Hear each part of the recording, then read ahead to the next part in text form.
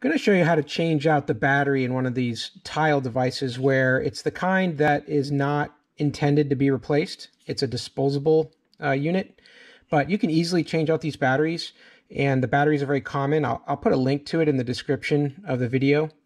One thing to note right off the bat is these two plastic halves are not designed to come apart. They're not clicked in place with any type of plastic holding it. They're glued in place. So the easiest way to break this little glue seal they have along all four sides is to take a sharp knife like this and just work it into this little crack here, and then just lightly tap it with a hammer of some sort. And all you're going to do by doing that is break that glue, not the plastic. Hear that high-pitched noise it made? That was the plastic that was the glue letting go of the plastic, I should say. And here, I'll do it again. There it goes. So you hear me tapping it and you hear a high pitch. That's the glue letting go. So I'm just going to rotate it around all four corners. Tap it again. There it goes. And then it's basically going to come apart in two halves. But like I said, it's glue that's holding it together. There it goes. Not the plastic. So you start to break those pieces, those bonds of glue, and then you're going to be able to, with your knife, just kind of work it open. I'm trying to be gentle so I don't mangle anything.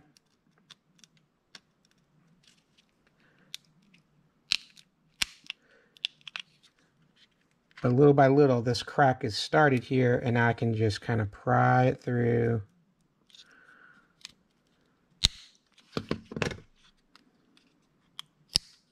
Until I get the whole thing off. So again, what's holding that in place is glue along this edge. So that's why it won't just snap open. That's how they tried to make these hard to service. So now, inside the tile itself, it has a little computer board here, and the battery's behind it. So we're going to pry that out too. You can use your same knife. What you're going to notice is there's a little plastic pin here and a little plastic pin here, and you just need to lift it up off that pin. It's nothing fancy. They just help line the board up in the right place. So now I've got this one out and I've got the other one out, and then the whole thing will just come straight off. And what you can see here is that your battery's glued to this little computer board, and that glue, it's not very strong, so you can just slightly pry this thing with your hands and it'll let go.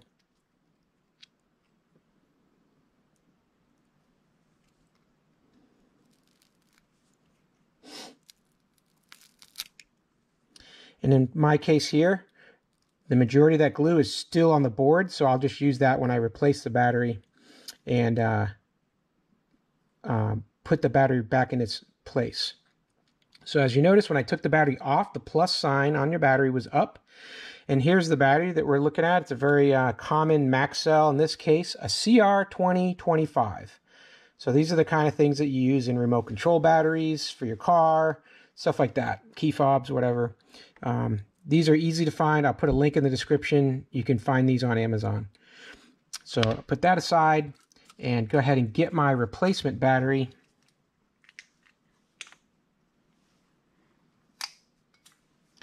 Which I have here. And same thing, CR2025. All I'm going to do is I'm going to line that up approximately where it went before. And then I'm going to use the bottom of this gray part of the housing. There's a cavity in here where the battery goes. So that'll line it up exactly where it needs to be on the little computer board. So just kind of set it all in there, and then I'm going to try to line up those two pins. There's one here and there's one here. They should slide into the board, and that's it. Now I've got the battery replaced.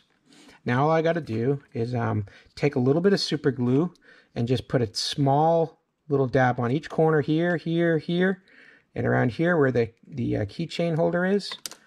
And that's it. You just glue this back down in on. And lo and behold, you got your tile working again. All right.